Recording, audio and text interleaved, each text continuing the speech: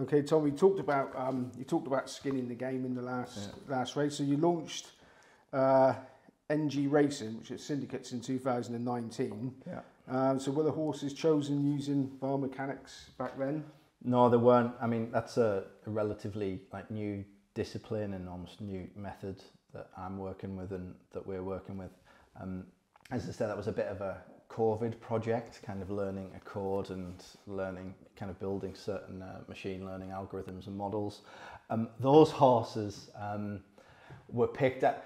So I used to run the history behind that, I used to run a podcast with one of my best friends, James, and I kind of grew up together and been really kind of focused on racing since we were 18, and kind of formative years spent in betting shops, kind of figuring out form, even looking at the kind of the bags cards for the greyhounds and all of that type of stuff, all of the classic mistakes that you make when you first step into the betting world. But so we were doing that together for about 10 years and just generally bouncing different ideas, like analytical ideas about how you analyze racing, how you interpret form, how horses can improve, what factors contribute to horses improving, how can you identify hidden ability and hidden form. And we ran a podcast for a couple of years doing kind of weekly form and orientated around some of those concepts. But on the back of the podcast, we thought good idea to then try and run a couple of syndicates, really just as a bit of a democratic way for people to get in the game. And ran what I think is a very fair cost. We try and keep it as reasonable as possible, and we have very reasonable kind of rates with the trainer that we use in the northeast here. But the initial batch of horses were really bought when we were really quite obsessed with hidden improvement in horses. And that's really about, and it's like we want to do probably in any market, any betting market or bloodstock market, you want to find something that the price you're going to pay for it doesn't really reflect the true ability that you're getting, or it's undervalued based on the hypothesis that you have for the asset or for the horse.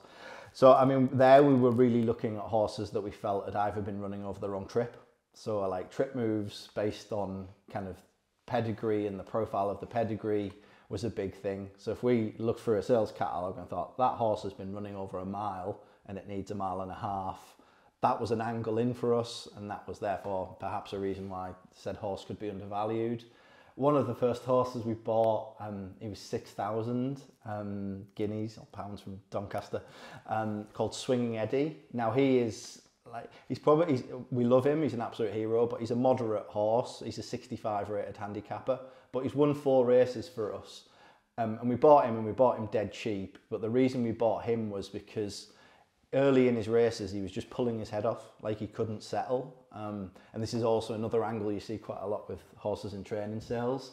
Horses that are too keen or can't settle can't display their true ability. So you're not really seeing the full culmination of their ability potential being displayed in races on the track. So because he was so keen and pulling so often early on, he couldn't display that ability, and then through a period of training we managed to get him to calm down a little bit. And I mean, as I say, he's not an elite horse, but he's a decent handicapper who's won a couple of races for us, and we managed to get him settled and to win a couple of races, and that's credit to the trainer, and it's credit to a couple of the jockeys that have ridden him. So it's kind of those different angles, Simon, is understand what else could be there and come up with a reason behind it, and then basically back your opinion. Right, so they run as a business that will continue into bloodstock after the horse's racing career is finished, or were you looking to lock in a profit, or or is it just purely fun for people that join? What's the actual angle? Yeah, I think like the business angle was always gonna be to buy horses that you hopefully improve and then you can sell for a profit. I mean, it's really hard with horses in training because they're effectively cast-offs, let's put it bluntly. People don't want them anymore, or certainly the ones you can get for cheap, people don't want anymore, so there's something defective with them.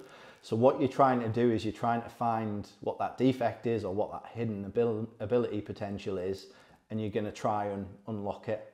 Now that's a seriously hard game, but if you do manage to do that and you manage to improve them, then you can kind of get financially recompensed for it. Probably the best proponents of that, certainly that I know and in the country, are the horse watchers and the Dixon brothers and the rest of the guys that kind of run that business there. I mean, those guys are excellent judges in understanding why a particular horse perhaps, or understanding that a horse may have more ability than how it looks in the form book or how it looks in the kind of currently residing handicap mark. And you've seen it with, I think it's Razel as one of their kind of really good kind of flagship horses the last couple of years, Ross Collin, and these are horses that they've bought in, say, the 60s to 70s bracket, but have turned out to be 90s horses. So I think and I think you had Chris Dixon on here a couple of years ago, but that's a little bit the game for the horses in training. And I would say that's what we were doing originally. And now some of the latest ventures are actually in yearlings, which, I mean, it gives you a different type of opportunity, but also a different type of challenge. So you've basically got a blank canvas. So you've not got a horse that is kind of inherently defective or someone doesn't want that you're trying to fix or you're trying to improve. You've got a horse that you've profiled you want, but then you have to get them on the track and get them to deliver on the ability potential that you feel is there. It's almost a bit more of a purer play than, say, buying the horses in training. But to answer your question, I think that the main business model is to buy horses, improve them, and then sell them, whilst also giving people like a very equitable and democratic and hopefully fun way of engaging with a syndicate business. Like we have kind of social kind of channel groups for each of our syndicate horses. We use an app called Telegram, which is a bit like a WhatsApp type app, but like everyone in the syndicate's in the group, everyone gets the same information. There's no filtering. Like, you'll hear the bad stuff as well as the good stuff, and syndicating horses is stuff. Like, horses are fragile animals. They quite frequently get injured. One of the first updates I ever had to give after we bought this Swing and Eddie horse was that he ran into a fence and he was injured and potentially out for half a season or a season. And this is when you've just got 30 strangers together off Twitter who don't know each other. You've basically all sold each other the dream that you're going to buy this horse and they're going to hit the track for you, and then 5 days later he runs into a fence. But that's what we try and do. It's equitable ownership, and the people in the syndicate hear the same as I hear from the trainer, and in the end that's what gives you a rich ownership experience. It's not just hearing the good stuff, it's also hearing the challenging stuff so that you can learn from it in the future. And it's also about like having an equal stake, basically, in a democratic stake, and you can say what you want, you can complain about what you want, but in the end you're kind of all in it together. And you've done well, because you've had 80% winners, 5 horses, 4 have won. Yeah, so we've had, it was 100% this time last year. We had first 4 horses we got all won, and then the latest one hasn't won. He's been quite challenging, to be honest with you. It's a horse, and the guys in the syndicate won't mind me saying, I think, because we all share the same outlook, but we bought him with great hopes. Like, you, and the game always humbles you, I think. I think when you listen to Aidan and Brian say that you're learning every day and you have to be very humble in the face of the sport, you really have to be. But I think he was a bit of a humbling experience. We kind of thought, oh, we've done great, the process works, we'll buy another one. We scaled up. So we'd only spent, like, I think we spent 6,000 on the first horse, 9,000 on the second horse, 20,000 on the third horse. We spent 30,000 on this horse, Witham River. He's a Galileo. He was out of Joseph O'Brien's yard and he was going to be the flagship, and we just haven't managed to get him to work. And he hasn't won for us. And he's dropped down the handicap. So it's always going to happen in the end. You buy enough horses, not all of them are going to win, but that was a bit of a savage lesson. Yeah, I was interviewing a breeder trainer the other week, and she said to me, what people don't realise, the moment a jockey's put up on the horse for the first time at a racecourse, the amount of work that's gone into that horse's life to get it to that point. Yeah. So buying yearlings, you're going to be experiencing all of that. Yeah. You go through which is a bigger gamble than buying a horse that at least you know it's got some sort of ability. Yeah, I mean, that's the thing, is like almost the risk profile or risk potential is higher, because I mean, at least if you're buying a horse that's been to the track, you know they can get to the track. So, but then that's also why you might get certain yearlings cheaper. So again, it's all kind of a risk-based play, or it's all a probabilistic assessment on kind of potential gains versus risk kind of appetite that you're willing to take.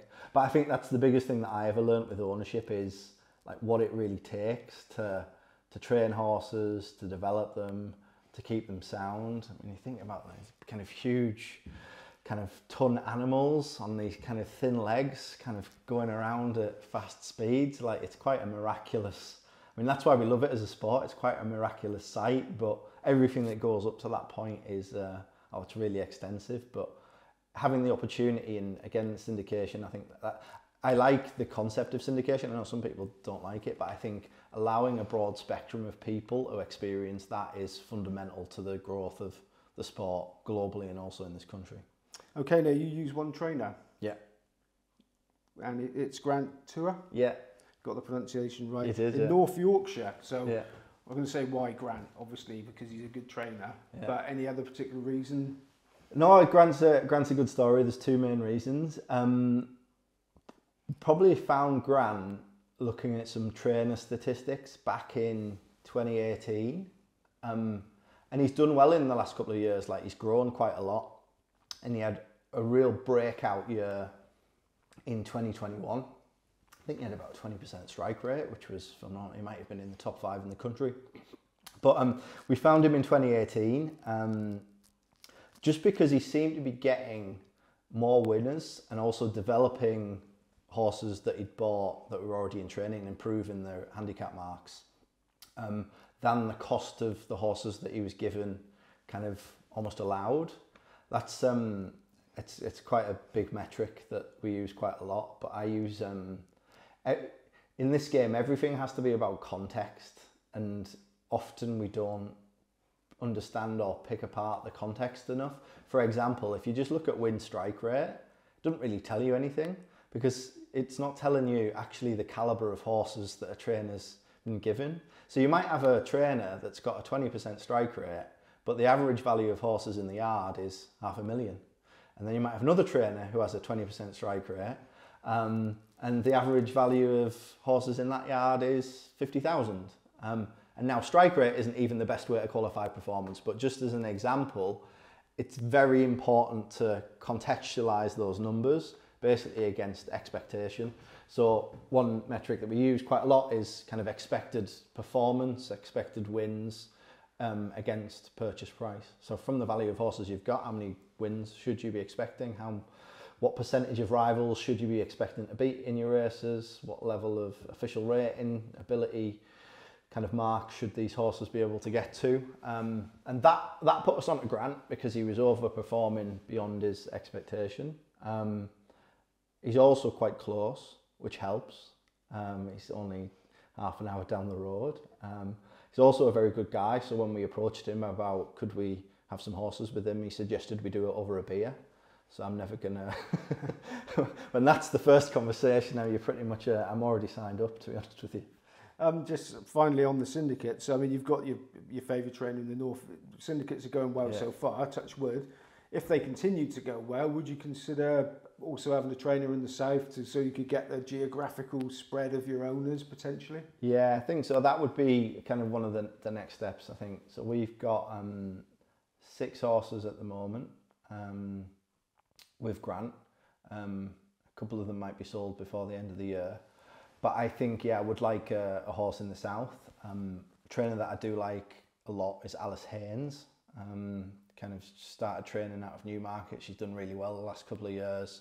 Again, she's performing kind of well above expectation of the stock that she's got. You even see like big owners like NG Racing have started to give her horses because she's clearly got talent.